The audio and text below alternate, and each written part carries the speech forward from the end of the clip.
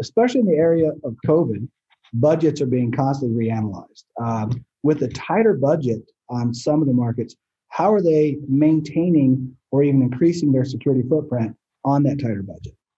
Well, and it's interesting because the question's nuanced. Not every budget's been constrained. There's some firms that are growing, and unfortunately, sometimes we're seeing where those growth, those verticals in the market that are growing, they're not spending adequately on security. But then it becomes even more difficult when you've pushed your whole workforce home, you've furloughed a bunch of folks, the revenues are down, and your attack surface is bigger.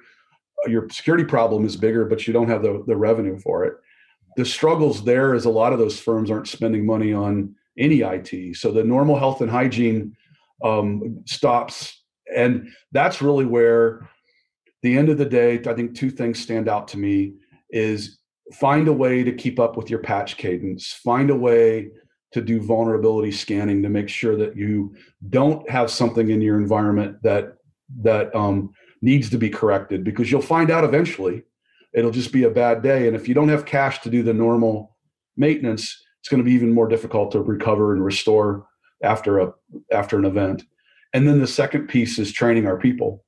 And there's some, fairly inexpensive opportunities out there. I think KnowBe4 provided a free service for a while, a free class for people to train their work from home people, notifications and other things from SANS and Homeland Security and things of that sort are helpful.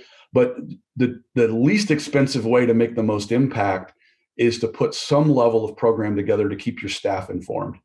The weakest thing in our world right now is the person who's been pushed out to work from home. They're in a Microsoft 365 environment, and regardless of whether the firm's growing or constrained in their spending, that person's not been told how to operate securely in that work from home environment. So biggest bang for the buck, security awareness training can be done very inexpensively. And the most necessary spending is on health and hygiene, patching and vulnerability scanning.